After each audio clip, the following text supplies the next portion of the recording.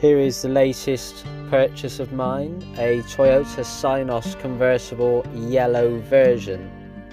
What have I done?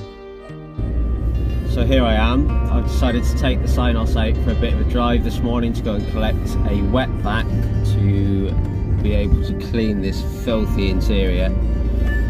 And typically I've chosen the first morning of autumn 2020 to drive the car with a leaky roof, where water settles on the roof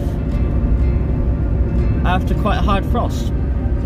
So it's quite interesting defrosting the inside of the windscreen with an ice scraper.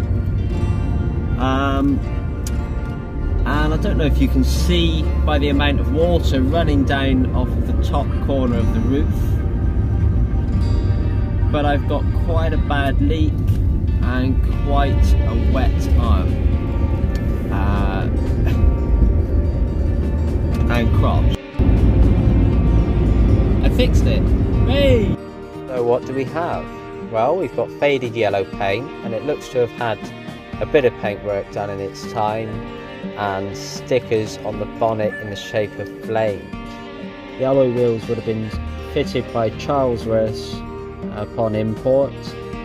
A lot of the time imports would have aftermarket wheels fitted to create a bit more appeal. This one would have had 13-inch steel wheels with wheel trims originally, so I can kind of see why they did it. Flames on the bonnet.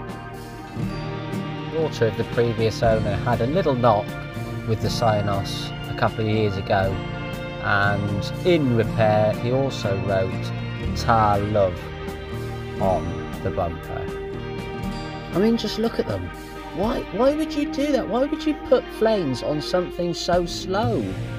The glue on the top edge of this roof has come away, which meant that 32 miles into the journey home it actually opened itself.